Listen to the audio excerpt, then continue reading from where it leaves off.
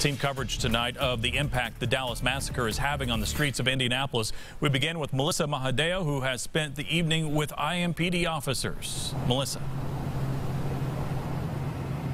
Yeah, Todd and Erica, as of right now, IMPD telling me there are no plans to change or heighten patrols. Officers are simply staying vigilant. But given last night's events, a sergeant telling me today that officers, they're honestly hurting tonight. Message sent. Mayor and Chief stand behind you. Be safe and Godspeed. There's a lot of uncertainty about, what could be next or the unknown. So officers are, I think, a little nervous. More than normal. More fear than Sergeant Daniel Kistner is used to seeing his officers have, in part because Thursday night, Kistner watched his own nightmare unfold in Dallas.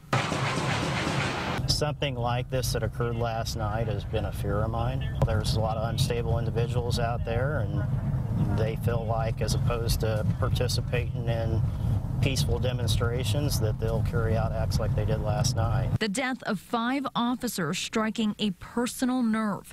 Memories of colleagues he has lost. So it kind of brings those raw emotions back a little bit, and it brings back the reality of how dangerous and unforgiving this job can be.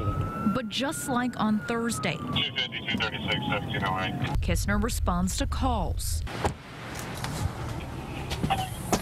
Northwest 320. The reality of it is, again, what we're out here doing today is the same thing we were doing this time last week and what we'll be doing this time next week. Because as he reminded his men Friday, they still have a job to do. We have to put that fear aside. We run toward the sound of gunfire.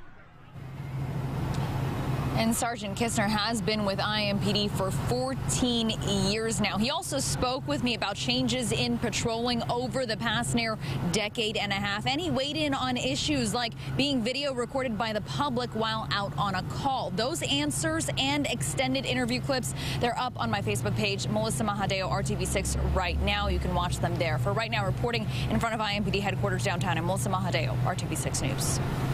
And tonight, take a look at this. This is a note of support for Indiana State Police during this tough time across the U.S. A trooper found this note on his car after lunch, and it says, "Remember that you are loved and appreciated as you walk the thin blue line in this difficult weeks to come. Take care."